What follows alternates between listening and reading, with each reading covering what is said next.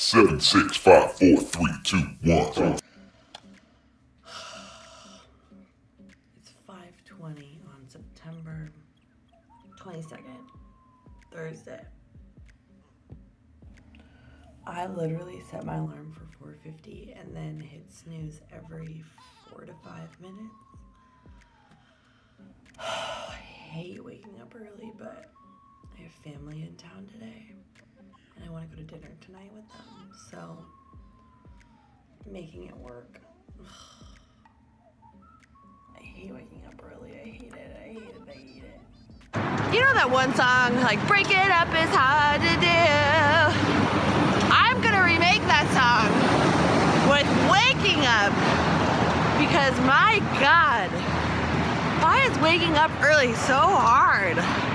I was gonna take the subway to the track, but there's really no good way to get to the East River track where we do our track workouts. So it's so early. I'd rather like get the bike in so I could wake my muscles up, be in the fresh air, you know. But there's no one on the bridge, there's no one outside. Train! It's so loud! Normally I'm always biking over this bridge at rush hour. So there's like 100,000 bikers who are super aggressive. So I can't film. But there's no one here.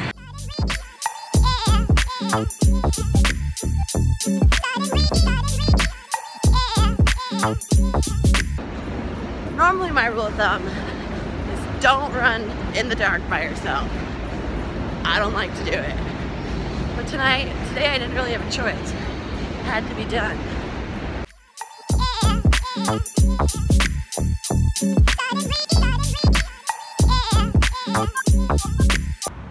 I'm here, it's early, drills.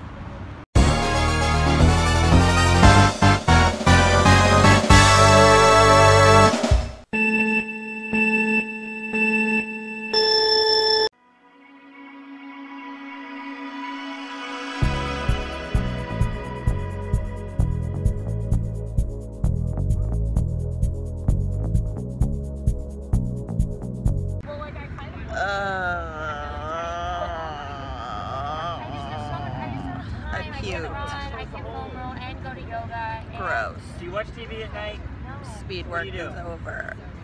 Go to bed. You don't go to bed. I don't buy it. Ow! Actually, okay, so. Oh man. I remember the first time that Josh and I met, he was making fun of me because I was so afraid of puking during a run. And he told me it was inevitable, and I was like, absolutely not. There's no way I'll ever puke. Well, this morning I puked. We were on the track, and today we had a ladder, so like we did 1 mile, 3 laps, 2 laps, 1 lap, and then 3 like 200s, so that's half of a lap. And my friend John, who is one of our November Project New York leaders, was with us today morning, this morning? What day is it? Today's Thursday. This morning. Wow, I'm so turned around. And so he was kind of like running with me. And John's a really good runner. John also has a new podcast, a running podcast, which you should check out. He just launched it. I will link to it below. What am I talking about? Oh, puking. Oh my God. So we did our 1 mile, and the 1 mile felt really good, really fast. It was like 6:30. I know. I can't believe I can do that either. And then we did our 3 lap, our 1200.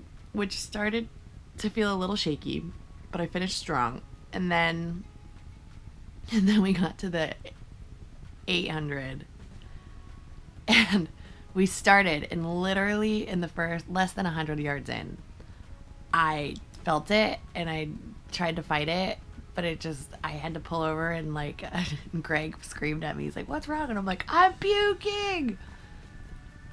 And yeah. It wasn't a lot, but it definitely happened, and it's not my proudest moment. Final track day. It is so much harder working through the pain than it is to say that pain is the boogeyman. Like speaking it and reading it in this book that I'm reading, How Bad Do You Want It? Like reading about compartmentalizing pain and pushing through it is so much easier to understand and wrap your head around than actually doing it in the moment. And it's hard. It's really, really, really hard. And that is my only like damn moment, like my only bummer moment of this whole training cycle is that I didn't force myself to this place earlier. That I only just figured out at Rock and Roll Philly that I needed to be in this place and to play in it. So it's hard. But I'm confident that, you know, it's not a deal breaker. It's just not going to be familiar. Does that make sense? But it's hard. I mean, you guys know pushing through discomfort is like the worst. It's hard to embrace the pain. It is really, really hard. Like your stakes need to be so high that you have to like rationalize that doing that makes sense instead of saying this isn't worth it. And it's not saying that. It's just like in the moment when it's happening, it's so easy for me to tell myself that I can't push through it because I don't want to, if that makes sense. It's such a habit to get comfortable. That's what I'm trying to say. But I'm happy I went 100. I felt really good. I felt really strong. I felt my form was great, and I really worked on what Dr. Bob and Josh both tell me, you know, like come back to your form and stay present in the moment. Because my mind loves to wander when I run. It's insane how within 100 yards, like I will be thinking about me and Daniel Radcliffe possibly being together. Like something insane like that. I can't believe I just admitted that. But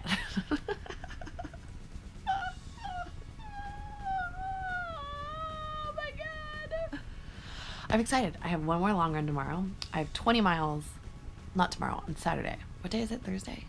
On Saturday, so 2 days. So I have 20 miles on Saturday and then 10 miles on Sunday.